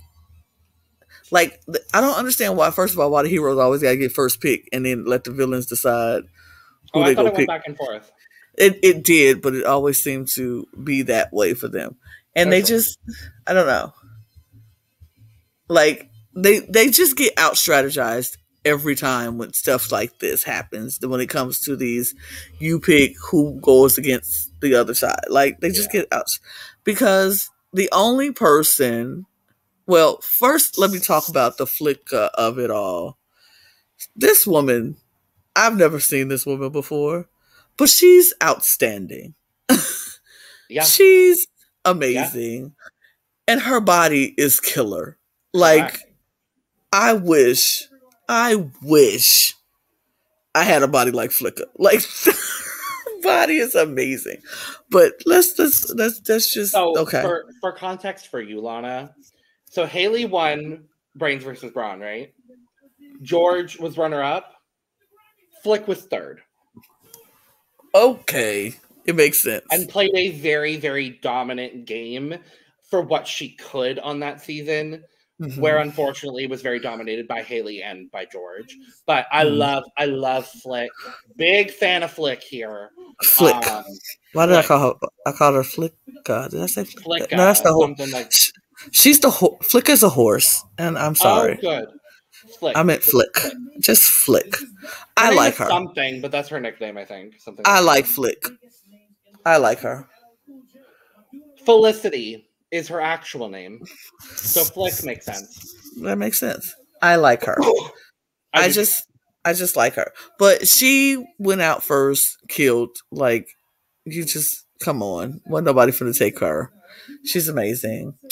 And I don't remember the order. I just know Sean and Stevie, because they outsmarted putting. The heroes send in Sean, and then smartly, the villains go Stevie, because they don't want to put Sean against Simon because. Plus, now they've wasted Sean. They may have gotten a point, but they can't use Sean later on. They can't use Sean later on, so it was just very much strategic strategizing the heroes tribe. And the last one comes down to Mimi, Paige and Mimi. Yeah. Which was a fierce battle. It was fierce. Come on for the fierce battles of the women in this week. But Mimi pulls it out, and the villains win. Yep. And what do they win? A giant jar of cookies. A huge thing of cookies. Great. Love it. Great for them. So they take their cookies back to camp, and everybody's like, let's take these cookies to the beach and eat them and enjoy them. And George says, sure, I'm going to go find a coconut and go pee. And he's off, and he is idol hunting. And he finds the idol. And then we get him, I'm going to tattoo this next to the one already on my chest. I'm already like, if he puts another one on, I don't ever want to see it. He will. He will. I can guarantee to you, he will. I don't want to see it.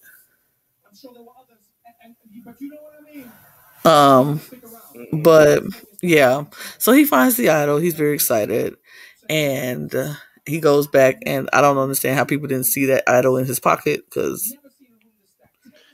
So he's wearing cargo shorts. The coughs are contagious, Lana. Sorry. He's wearing it's fine. He's wearing cargo shorts, and there is just a thing in the shorts, and I'm like, we don't see this big bulge in his pocket. Okay. But all right. Okay. Sure. If somebody walks away from me and for a long period of time and they come back, I'm checking everything. Make sure I don't see bulges on nothing. Because that's just me. Where bulges shouldn't be. Yeah, correct. We're saying. But, okay. But they just, they're like, okay, he's there. There's, he's there. And he's very excited. And he's so happy for these cookies. He can't believe how delicious these cookies are. So great. So wonderful.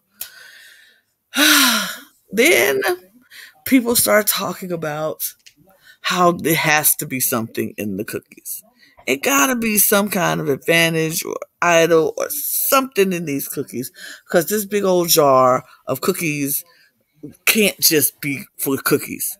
Just can't be for the cookies. Gotta be something. Everybody's talking other than cookies. Gotta be something other than cookies. And they're talking about cookies. Jordy's like, it can't be nothing in these cookies. Why would they put something in the cookies? That's crazy. That's too predictable. Jordy, you played Survivor before. Right. Like, Not The Rock. Oh, no. Oh, sorry. The Grims. Anyway. Not The Rock. The Rock and Adele just met each other for the first time. Great. Work. Okay, that's fine. That's fine. And she's in love. She's happy. Fair. I mean, he is The Rock. Ugh, okay. Anyway, so Jordy's like, it shouldn't be anything in these cookies, right? It's not. But other people are like, I think it's something in the cookies. We go to sleep. It's night. Everybody goes to bed.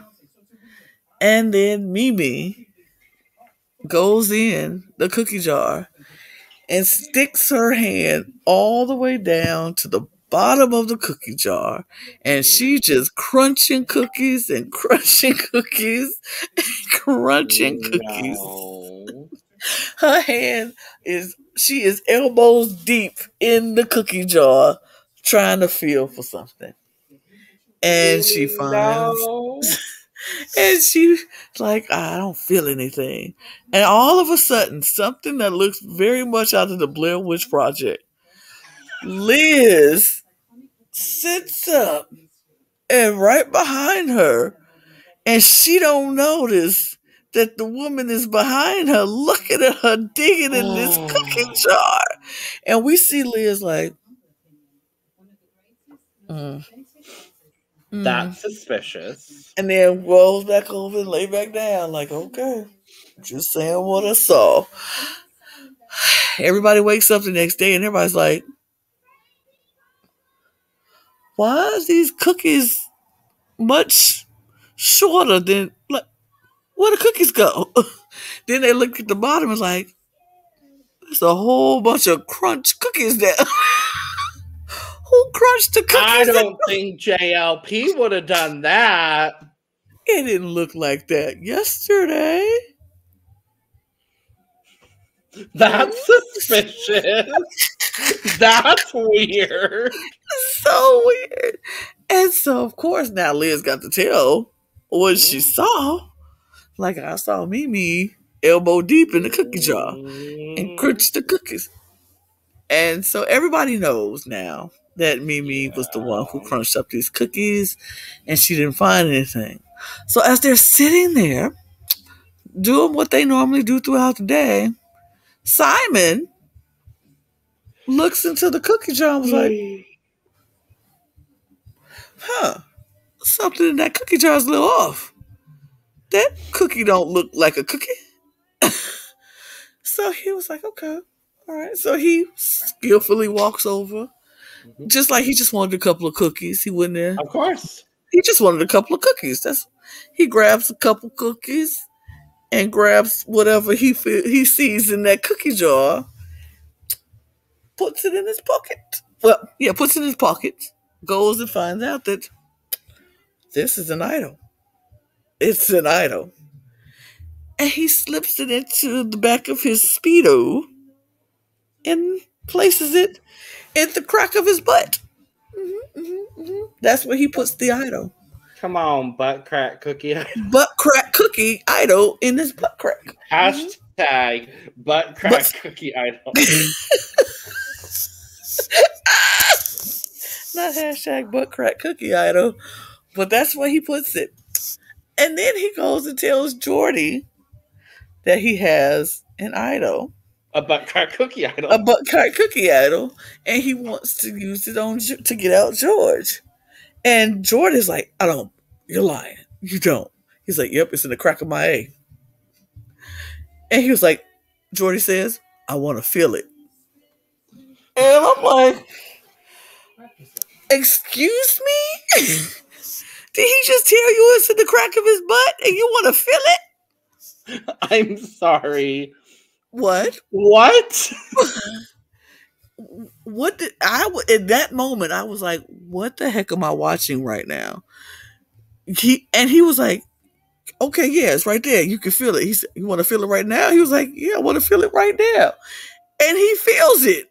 I was like, so we got a lot of butt. This is the butt stuff Ashley and I were talking about more. It was just more butt stuff happening in this episodes of Survivor Australia than I was used to. I'm sorry. In America, I'm American. On American Survivor, we don't see this much butt action happening. No. If ever. But Jordy was like, I want to feel it. And Simon says, okay, it's right there. And Jordy says, all right. And he felt the idol in the crack of his butt. So there we go. Hashtag butt crack. Brotherhood. They're brothers now. Hashtag brotherhood. Hashtag butt crack with the idol. It's very weird. Oh, but boy. Oh, yeah. It was just weird. But you know what? There it is. There it is. And so he has an idol. And he wants to use this idol to idol out George. Well, that's after. Wait, do we just. Oh, no. We have to go to. Yeah. We have to go to the immunity idol. Well, he wants to use it correctly. He said he wants to use it correctly this time because of his last seasons where he had 2 idols and he got voted out with 2 idols in his pocket. Yeah, he famously went home with 2 idols. So as we heard in the intro package, but yeah. Yeah. But he's like, he wants to do it right. That was his thing. He's like, I want to use an idol right. I would love to get out the person who got me out, but whatever happens, I want to do it right. I want to use my idol correctly. Sure. So we go to the immunity challenge. Now, do you remember what this immunity challenge was? Not a shot in hell. Nope. Okay, so this immunity challenge was that they had to take these ladder. Remember the ladder? Vaguely. And they had.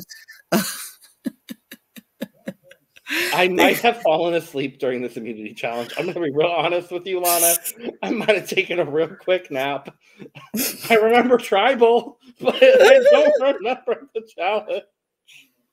I mean, they just had to take a ladder, and they had to first use the ladder to get something down, and then they had to take it and make a bridge and go across it. And if everybody had to get across, if everybody couldn't get across, you could take it back down and make it as a bridge ladder. Mm-hmm. Once you get everybody across, then you have to. What else you have to do?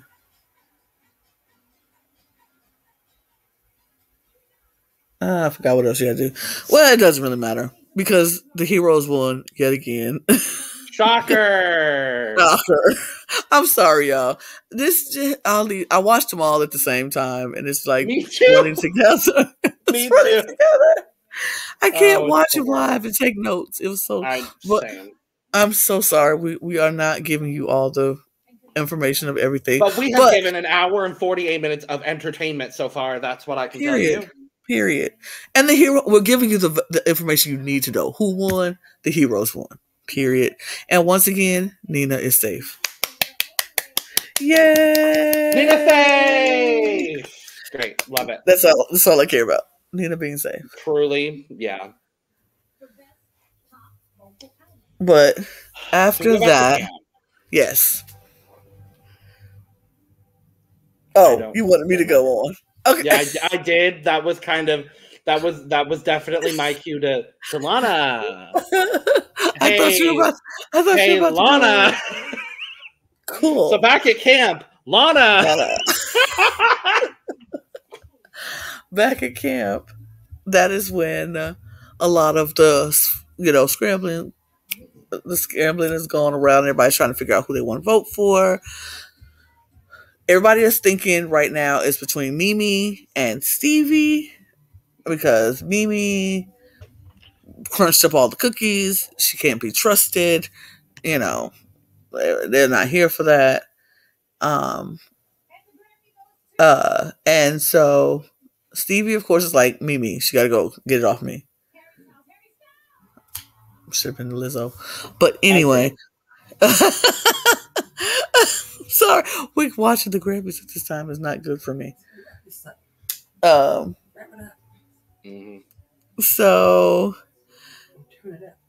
yeah, Mimi and Stevie. Yep. And so then this is where Simon is like, look, he takes Jordy aside and say, look, what if we get everybody to vote for Stevie? And then we vote for George, and I play the idol for Stevie, and George goes home. I want to do this. And he's like, is this the right time? Jordy's like, I don't know if this is the right time. We should do this. He wants to tell Shawnee, and he wants to tell Liz about this plan. He's like, I don't know. And he's like, we should do Simon really, really, really wanted to do this. Really, really, really wanted to do this. And he's like, I don't know. And so he's like, well, we'll decide at Tribal. We'll figure it out at Tribal because I really want to do this. I have to say, this is exactly what happened on Brains versus Brawn. Every single time, oh, we should get out George. Oh, we need to get out George. Oh, wait, there's a more immediate target. Maybe we should target this other person. But what about George? Every time, that's how we got to Final Tribal. Like, crazy. Honestly, it's so frustrating for me because I'm just like, it's going to be the same thing that happens again. It's going to be the exact same trajectory. Like, and let's be honest here, Mimi is a public target now. That's an easy vote for another evening when you lose Tribal again. Or when you use the challenge again, you have to go to Tribal. This is the time. You have the plan. It's a pretty decent plan. It's a really good plan. If you know the plan is Mimi overall, you use that idol on Mimi, gain Mimi as a number in case things shift moving forward, because she's going to be indebted to you. And she's a newbie, so it's not like she knows the game that much compared to those that are returners. You use the idol, save Mimi, take out George. Done. You have Mimi in your back pocket if you need her, and a vote. You can vote her out later if you have to. Although they don't know that George also has an idol, and the second he would have used it for Mimi, I'm sure George would have used it for himself. Most likely, but they are unaware of that. So. They're unaware of that. So, yeah. So there's that. And so we get to Tribal, and Tribal is Jordy, Simon is looking at Jordy like, I want to do this. And Jordy's like, I don't know. He's like, this is good. Because Jordy is still siding with Shawnee on this, that George needs to be there to be a shield for them. And, which I get, it makes sense. But I'm like, Jordy, you're not that big of a threat. You're not a Shawnee in this situation. This is good for a Shawnee's game. You don't need George as your shield if Shawnee's still there. I was like, you need Shawnee as your shield. You don't need George, yeah. Shawnee needs George. And Shawnee needs... So you're just playing into the game for Shawnee, not for you. Because you don't need George. George is gone. Shawnee's always there too. And you can always bring her up before they look at you as a one-time returnee and then a 3-time returnee. So, yeah. But he's still listening to Shawnee and agreeing with Shawnee that they need George. And he's like, I don't know. And Simon is like, I need this. Let's do this. He's like, we can flip it on Mimi. We can say, let's vote out Mimi. We can say Mimi. Everybody vote out. He's like, I don't know. I want to tell the girls. So Jordy gets up and go tell Shawnee and Liz about trying to get out George. Shawnee and Liz don't want to get out George. So they're like, no. And so he tells Simon, they said no. So he's like, so this whole time, Jonathan is like, Simon, are you worried that something is happening, that part of the conversation is happening and you're not part? And he's like, no. And then Mimi starts talking and I literally said, talked her way right out of this game. Yep. Because she was very confident she wasn't going. Yep. And guess what? Guess what, Mimi? You're gone. You went home. That's a very niche reference for someone watching this video. If you got that, we can be friends. But yeah, Mimi is voted out. Unfortunately, the second woman of color voted out in the first week of the game. And the third woman eliminated in the first week of the game. Yep. Well, nothing much has changed in Australia, huh? It is what it is at this point. Yep. Well, that's week 1. We go into week 2 with 8 villains and 12 heroes. It's crazy. So, yeah.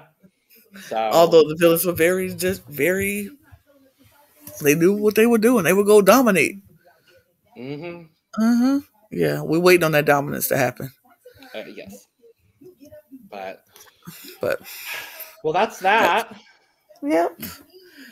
We'll be back next week to talk about the next 3 episodes of Survivor Australia. You know what to do if you like our almost 2-hour conversation about Survivor Australia. Yeah. Like, follow, share. Sharing is caring. Follow us on Twitter at @thecup_reality and check out when we drop recordings or when we're going to go live. We'll let you know. We talk about everything from Survivor Australia to Eurovision to drag, everything. So to wrestling now. Every month you'll get a wrestling topic conversation. If you like hearing Lana's voice, you get more of it. Well, I'm just saying, wrestling, as I said on our podcast, wrestling is more reality TV than a lot of the reality TV we're talking about right now. Theater, and I love every moment of it. Very much, but we love it. So, yeah, so we're talking about everything. And if there's something that you would like to talk about, that you're a fan of, that we talk about, you know what to do. Hit us up in our DMs. You can hit up the Cup, or you can hit up Logan or myself, and we'll try to get you on the pod, you know? It's quite literally happened. Somebody said they want to talk about something. A couple people. And they're here now. So yeah. So if you want to talk about anything, let us know. We'll see what we can do. But share. Bye, you guys. Cheers. Cheers. Buy my cup at my Etsy page. Link below. Etsy. Buy the cup. Yes. Bye. Bye. Goodbye now. Bye-bye now.